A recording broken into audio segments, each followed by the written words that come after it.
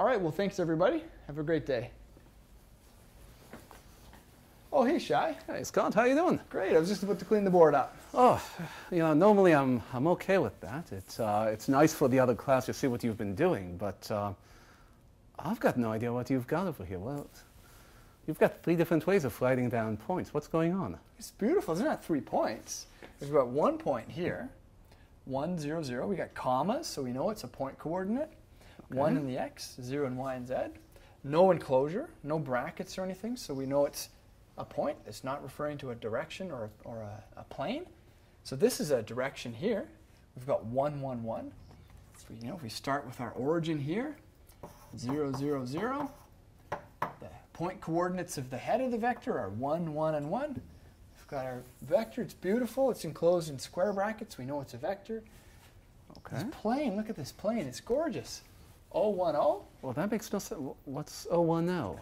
Makes so much sense.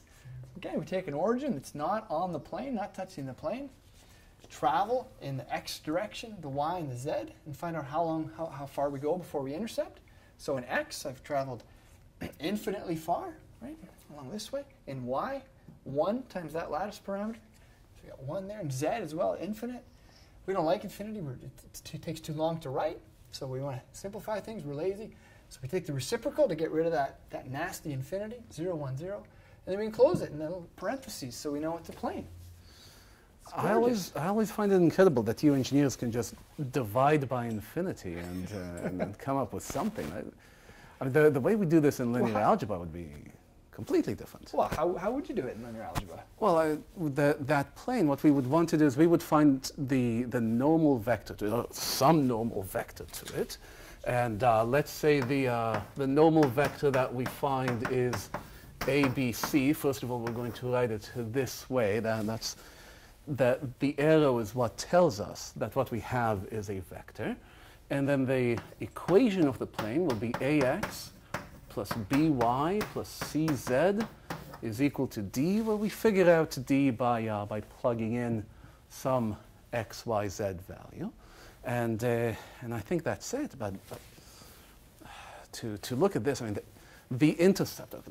Let's see if we can figure out what the intercepts would be. So first of all, there would be the x-axis. For the x-axis, I want to take y and z, set them equal to 0, okay. Because what that gives me is on that diagram, it gets rid of the y, gets rid of the z. We're looking just where x meets our plane. And so we have AX is equal to D, so X is equal to D over A. Okay. If we do that, we can do the y-axis, we can do the z-axis. All of this stuff would be similar. We'd end up with y is equal to, it won't be D over A, it'll be D over B. Okay. And then for the z-axis, we would have the same thing. And z is equal to D over C. Seems a lot more complicated than my approach, but well, no, but it gives you the intercepts, and then if we have the infinities, that's because A will be equal to 0 and C will be equal. Although then you take the reciprocals. Okay, let's move this guy. So if we look at the reciprocals. You sure about the spelling? I think that's right. Yeah, that looks right to me. All right. So for the x, we would have A over D. For the y, we would have B over D. And for the z, we would have C over D. And look at that. Because if we take this, if we write that as a vector, this is just a constant multiple of our normal vector. So this is normal to the plane, which means that we can plug these guys into our original. We can rewrite it as A over D times x, B over D times y, C over D times z. But then if we divided everything by D, then we divide the right-hand side by D. 1. You get just 1, yes. So this thing that you have, this 0, 1, 0, is these 3 guys right here.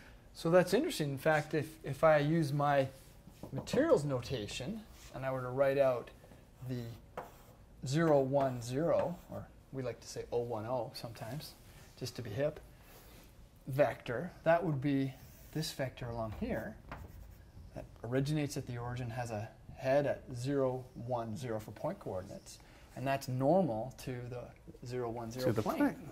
Excellent. So you've got a notation that allows you to write down the point, the vector, and the plane using just these, and you've created the plane in a way where it's not just in the standard form, but the standard form where you're guaranteed for the constant to be 1. So you think this is more efficient, actually? You know what? I hate to say it, but this is actually pretty clever. Someone came up with some really nice stuff to put all of this information together. Great. Yeah. You know what? Maybe I'll leave You this can up keep then. this on board. Yes, absolutely. Good. All right. Well, have a good day. You too.